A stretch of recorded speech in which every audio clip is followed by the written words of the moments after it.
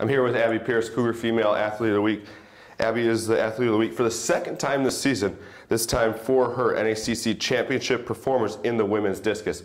For anybody that hasn't seen this interview, Abby, could you tell everybody a little bit about yourself? I'm Abby Pierce. I'm an exercise science major. I'm from Clinton Township, Michigan, and I attended Lutheran High Northwest. Well, first off, congratulations on graduating yesterday with Rashada in the special ceremony. It has to be a special performance to be able to go out in the NACC Championship, something you've battled for years, and go out on top in the discus. Yeah, it was awesome. Going in, I was first, and then after prelims, I was seated fourth.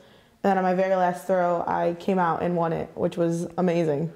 Now, Coach Phil talked about it was kind of tough throwing on Saturday with their crosswind coming, so it made for some difficult throws. But you really battled through, and it's that senior moment that really you've been waiting for all 4 years to be able to just come out on top, and it had to feel really good to be on top of the podium at the end. Yeah, it felt amazing. Like you said, the crosswind was a little difficult. There were a lot of people who were fouling a lot of throws, and that was me. I fouled two of mine in prelims. My third one got me into finals, and then my first two in finals were also fouls out of the sector because of the wind and just the way the ring was. But getting that last throw and being able to come out on first as a senior was amazing because I skipped graduation to be able to throw discus, and just that was such a rewarding moment to be able to win and be like, I skipped graduation for this. Now, it's a tough decision, obviously, for you come to school, obviously, for the degree, but track has been a part of your life for so long. And as you said, it had to be so rewarding just to be able to know that it all paid off on Saturday and then to get to do the special graduation on Monday.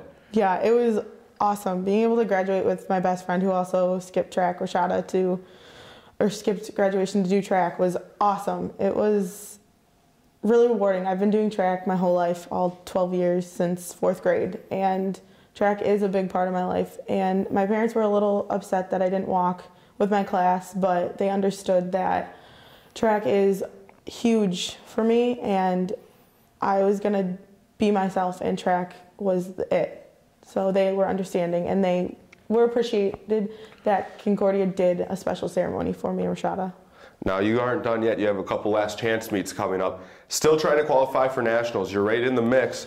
What do you have to do to kind of there's a little tinkering to be done to see if you can get into the national mix? Yeah, I'm really close. Me and my coach, Lena, we have a plan. We figured out that my best throwing day is day 12.